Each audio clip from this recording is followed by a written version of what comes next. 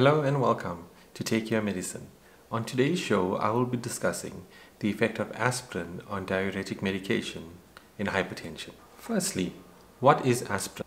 Well, aspirin is also known as acetyl salicylic acid. It is derived from the bark of the willow tree. Its main uses are for treating pain and inflammation. It falls under the class of drugs known as NSAIDs, which stand for non-steroidal anti-inflammatory drugs.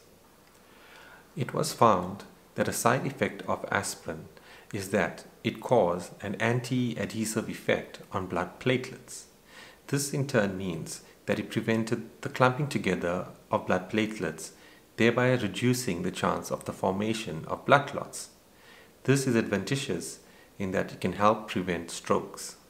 I wanted to speak to you today specifically about aspirin and diuretic medication, since I have had a number of patients coming in recently having problems with swelling feet and raised hypertension while using these medications together. Diuretics have a venodilator effect preceding its diuretic effect. Putting it simply, the diuretic causes a widening of the blood vessel before it has the dilatory effect, which is to remove excess water and salt from the body through the kidneys. This is how it decreases high blood pressure. Now we have the aspirin, which is an NSAID, and this NSAID the action of the diuretic from happening. Therefore, this can lead to treatment failure of the diuretic. So, how do we solve this problem?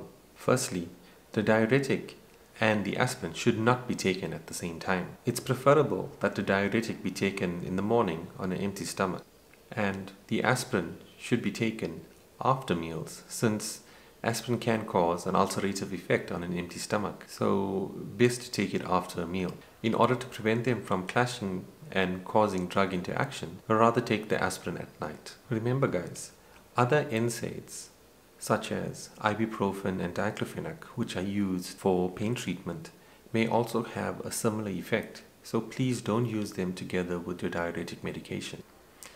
In the patients that I've treated and spoken to, most of them, once they had changed the medication times from taking them together to splitting them apart, have noticed a reduction in their hypertension, and also the swelling had gone down in their feet. This occurred within a matter of a few days. So guys, please talk to your doctor and pharmacist about your medication.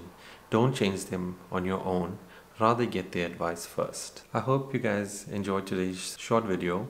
I hope it was informative. Share this video with any of your family members or friends that you know might be on anti-hypertensive medication, especially the diuretics and aspirin. Please hit the like button and also subscribe. Also, you can hit the notification bell, which will notify you for all upcoming episodes.